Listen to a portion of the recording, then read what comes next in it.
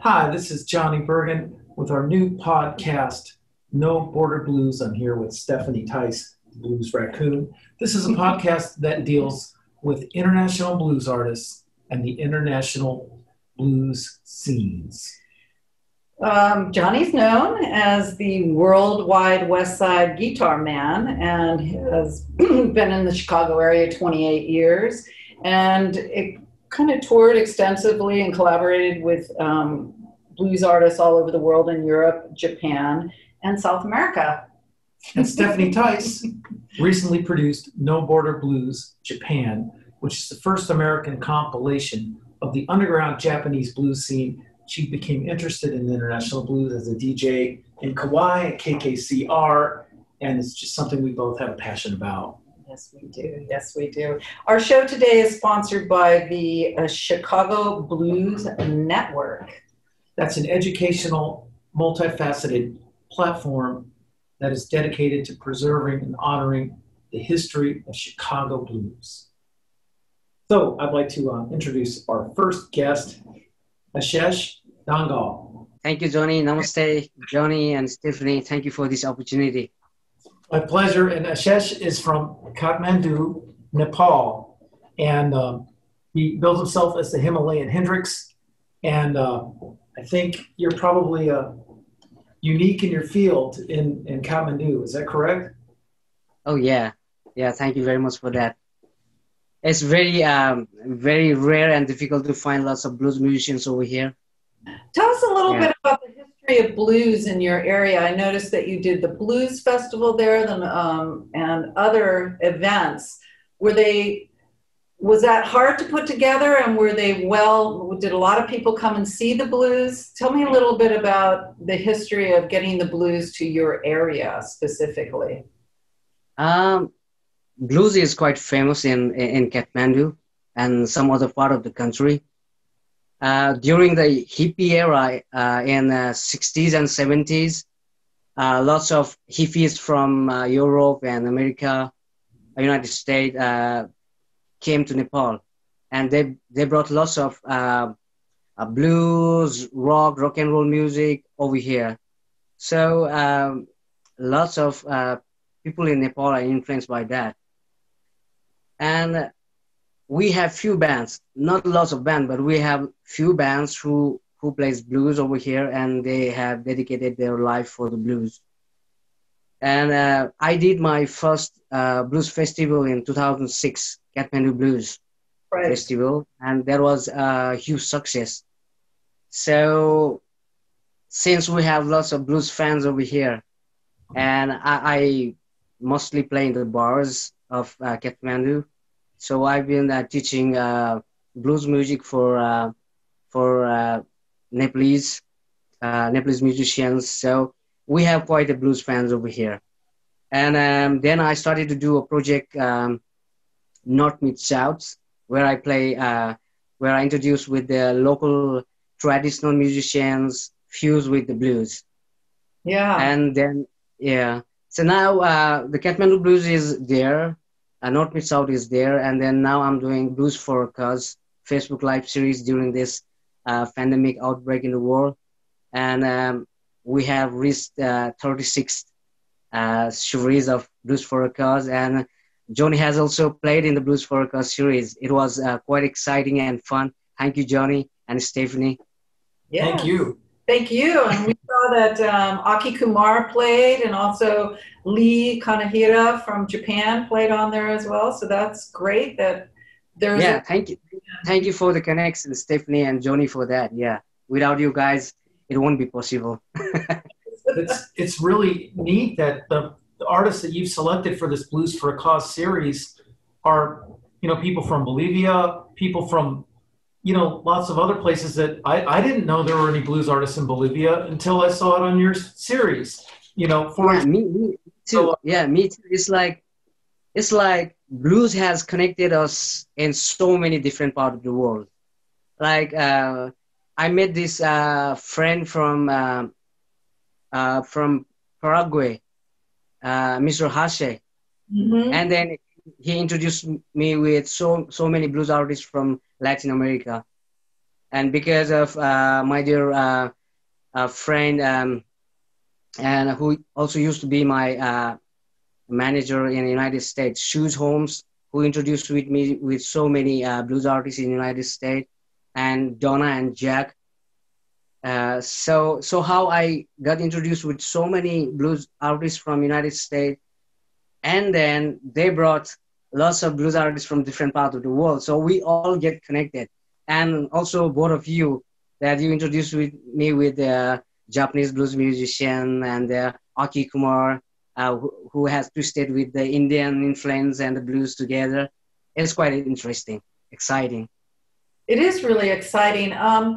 What I really like about what you're doing is you're also doing causes that are passionate for you. So tell me a little bit about those causes that you're working with now, and what your passion is with bringing the arts and music and helping people. Tell me a little bit about that. The Earthquake Project, I know, was one of them, and some other things you're doing. Yeah, I believe in art with an activism. Mm-hmm. And that's why I think that's why I like to play the blues. It's more like freedom of speech for me. And during the earthquake, I felt myself that I'm very lucky to survive during that massive earthquake in Nepal. So I contributed my 6 months of time for the earthquake victims. We built lots of shelters and houses for around 75 different families, and helped around 2,000 people during the earthquake. And this time, during the pandemic outbreak, I think everybody is suffering, right?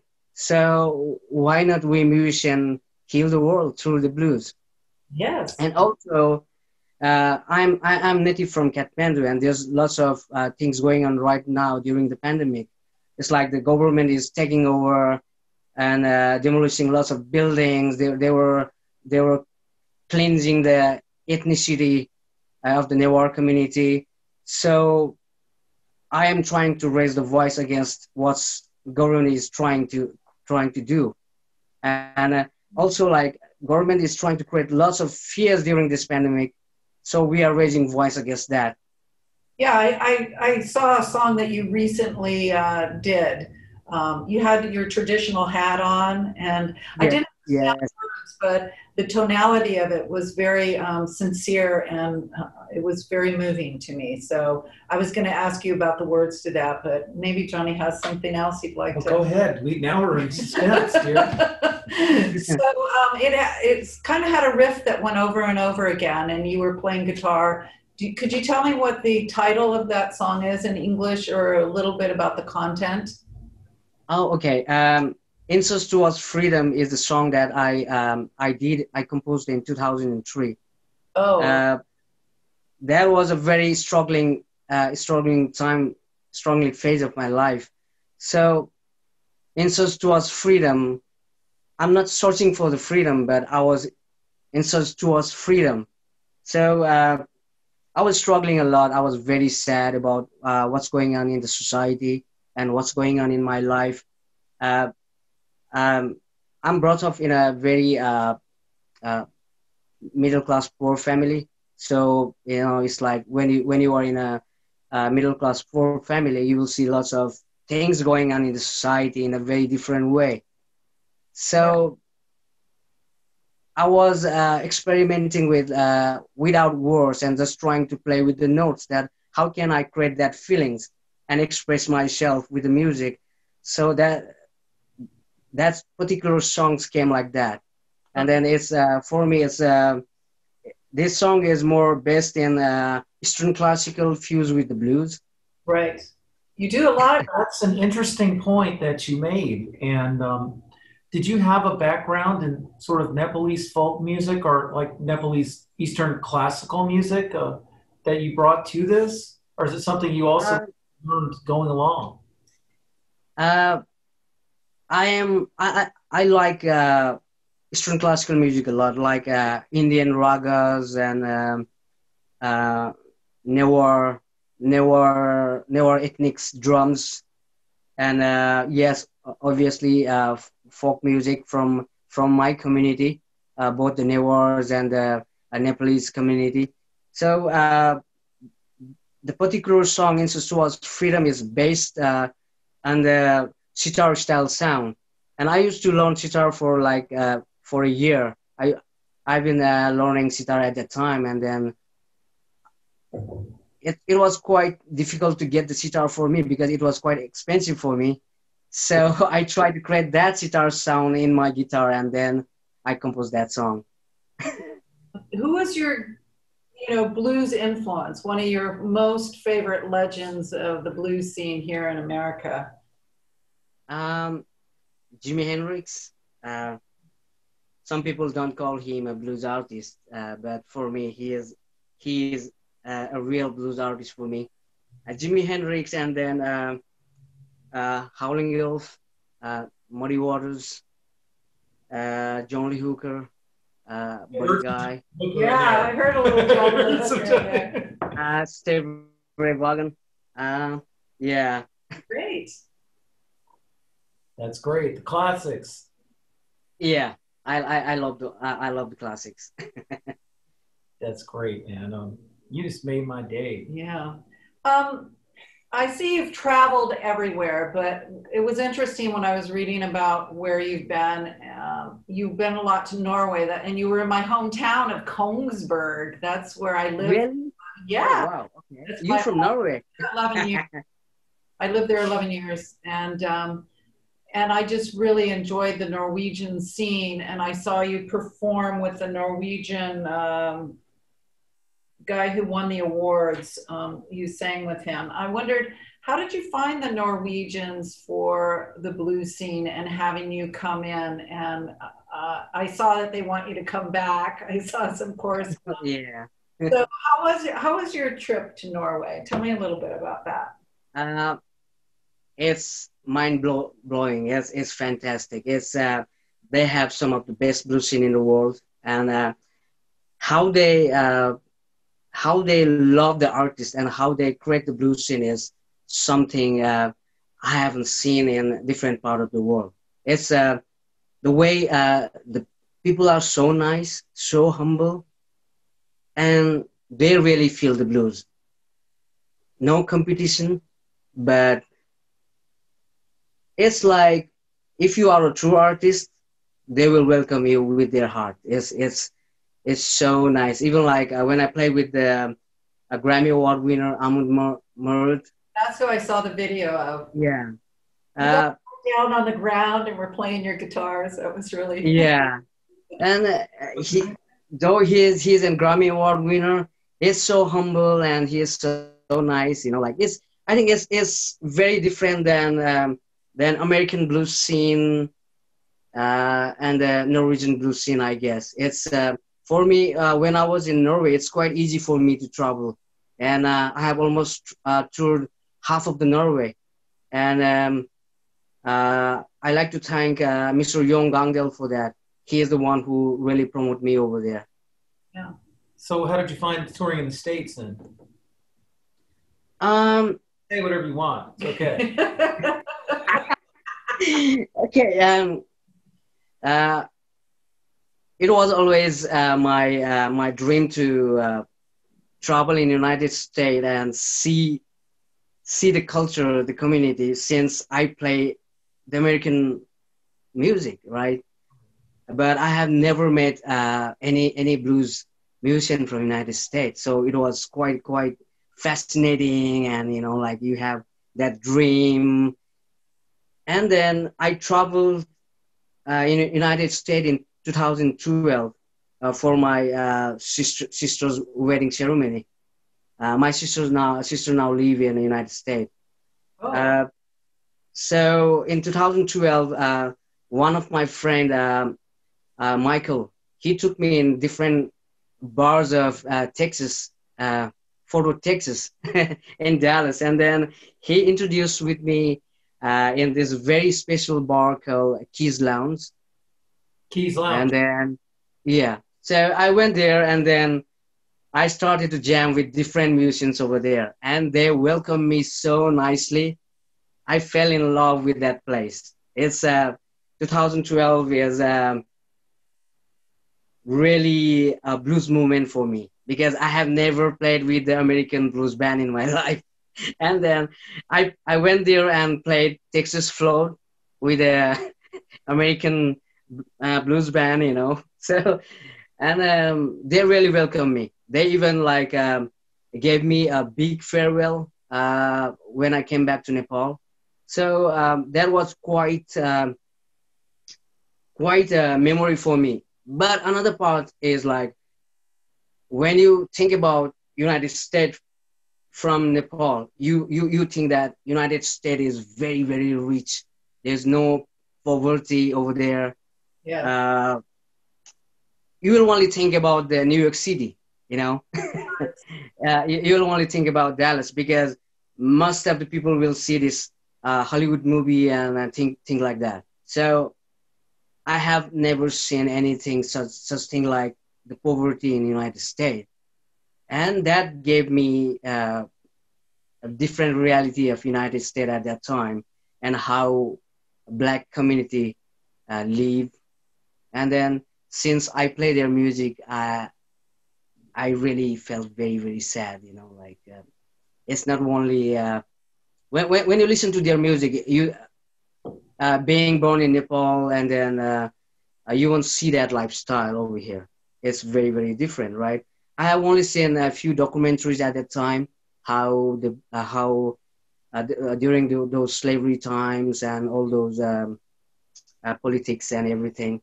So that's really changed my thought at the time. I'm glad to hear you say that because I think any blues artist really, wherever they're from, I mean, whoever they are, they really have to grapple with and understand like the history of Black people in America. And it's a full and long history, and we haven't reached the happy ending yet. No, we haven't. But we're getting a good understanding, and a lot of my interest is in the language and the lyrics of the original blues that came out of the poverty and of the Black culture. Black culture at the time. Yeah. I was going to ask you a couple of questions about your lyrics, and if you start with your native language and then the transition to English and the words that you use to express yourself in English. And I'm specifically going to ask you about Leech's Blues because I love that song. Okay. You have a line in it that says, I can smell the leeches sucking your trust. I'm worried when you're out of the blue. I just thought I always really like to listen to people's lyrics and expressions. And I wanted to ask you about that song and particularly that stanza there. So tell me a little bit about that. Okay. Leech's Blues. That's from my fifth album, Life to Live On. So Leech's Blues, I wrote that song after I came back from a trek. I think that's a 2 weeks trek from Rolwalling. And during my visit in Rolwalling, it's almost like a 5,000 meter high trek. Oh. And then during that trek, I experienced so many different things in my life. I met different kind of people that I have never met, and I can smell the leeches. It's like, you know, like you will meet people who looks very nice from outside, but they will suck your blood. They will take all your money, rip you off, and they will go away. And you won't even know. You will just see the mark, right? And at the time when I was sleeping in the room, the leeches bite me, and then when I got up in the morning, there was just a mark, and the mark was there for almost I think 2 years. Wow. So yeah, it's very itchy. So that's a deep satire for the people like that who came into your life and then be like leeches, or like if we see these political politics right now, and the people in the politics, so-called government, they will say very nice things to you. They will say, okay, I'll do that for the people and the community and this and that, and at the end, what they will do, they will make you slave, right? That's kind of satire is from that lyrics. Well, I just wanted you to know that and acknowledge that that was a very profound line, and I knew it had a story. So thank you so much for sharing that story, because lyrics are very important. And as we go on this adventure in international blues, I'm always interested in people singing in their own language and then feeling the tonality of what they're expressing, and then also interpreting it in English. It always doesn't translate, but leeches is a very powerful word in English, and I think you did it justice in that song. So that great song and great lyrics on that. And kudos for you for really developing a hybrid of a Nepalese and an American style and singing in your own language. That's the kind of thing that we love to see, and it's so interesting from an American point of view. And I think it's so good for the blues as a genre to really keep it viable, to expose new people to it, and to have it live on in different forms. So I really like that. And Thank you, Johnny. I just have like one more question, and then maybe you can play something and take it out. Yeah. What's next for you nowadays, career-wise? Wow. Yeah. Career-wise, it's a very, very difficult question to answer, because since this COVID-19 pandemic outbreak happened in the world, it's very difficult to predict anything right now. It's now in Nepal, we are in very strict lockdown. If you read my lines in my Facebook page, I have written something today about being one of the poorest country in the world. We are in a strict lockdown, and the government doesn't care about feeding the poor. Only when you open your television or your social medias, you will only see the fears.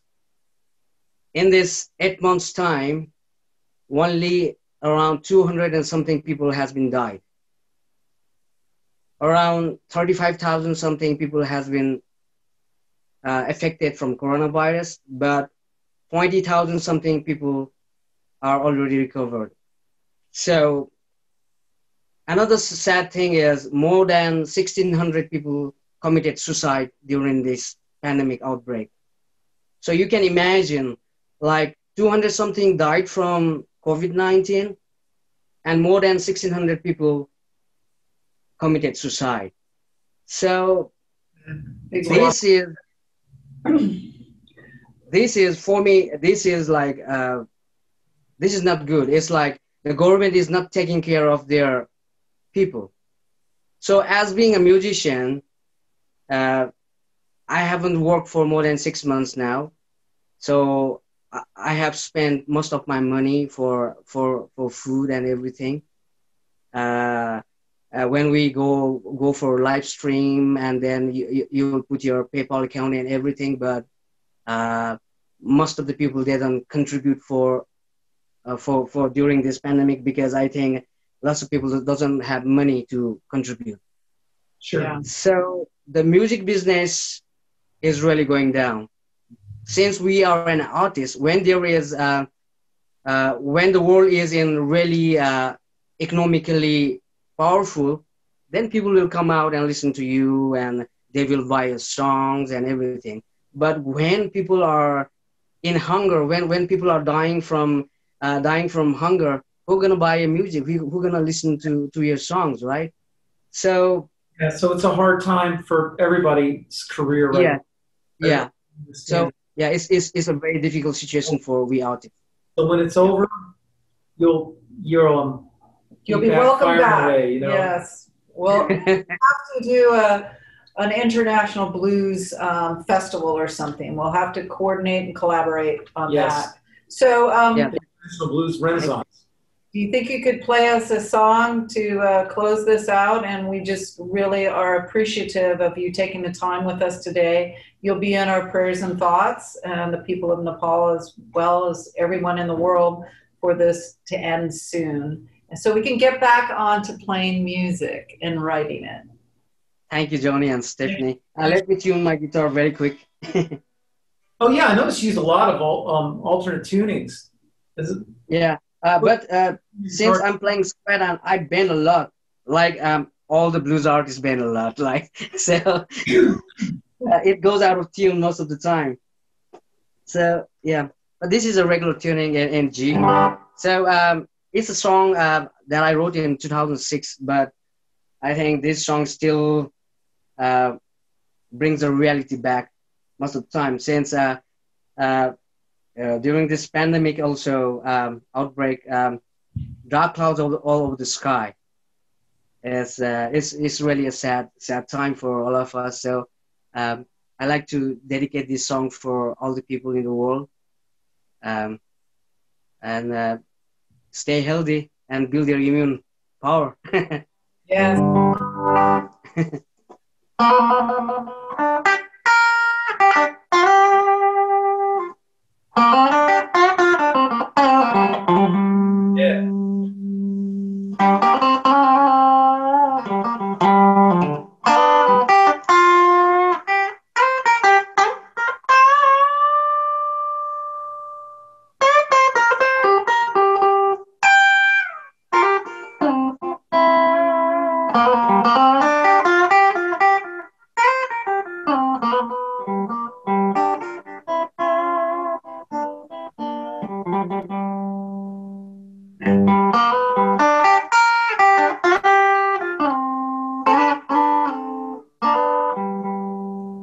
The clouds all of the sky, it rains so hard.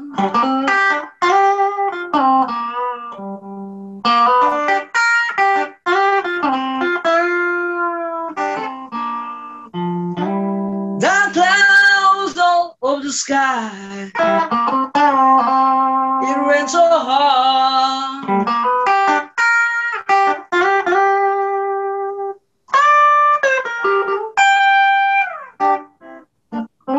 Feeling blue out of the sky.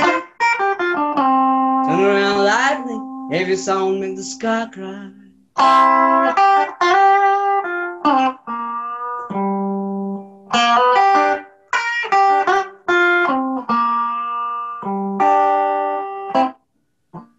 The clouds are over the sky. I can see the moon sign.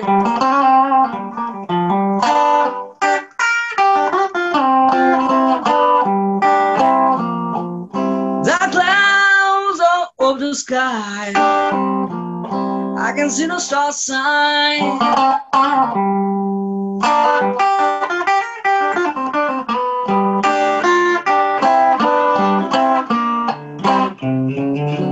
Thunder lightning,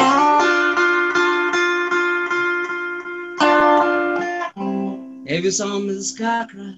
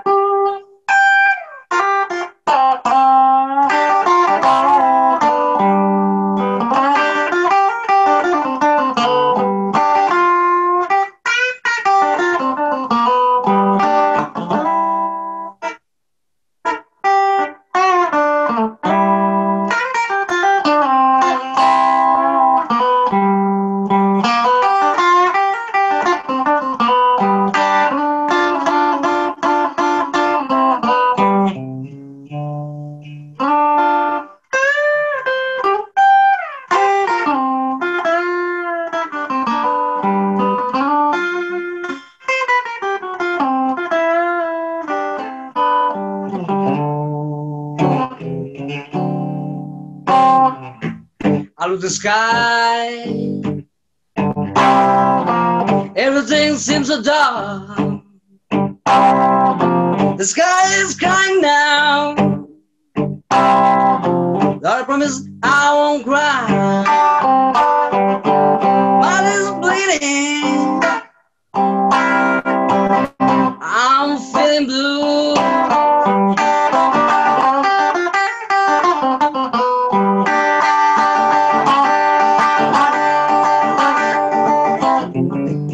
Feeling blue out of the sky. Turn around and if your summer's got right.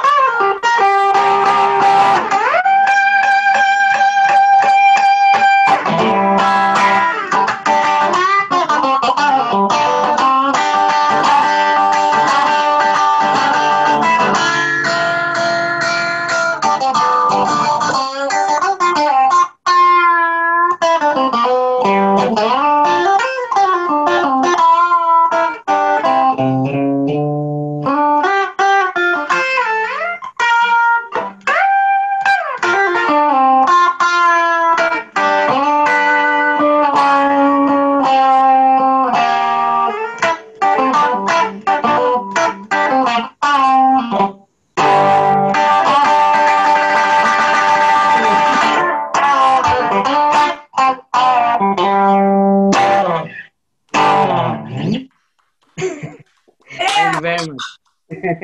Thanks a lot. Yes.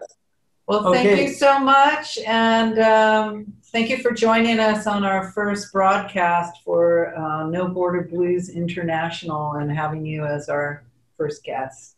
Yeah. And tune in 2 weeks for Aki Kumar. Thank you, Johnny. Yeah, thank you. Thanks a lot. All right.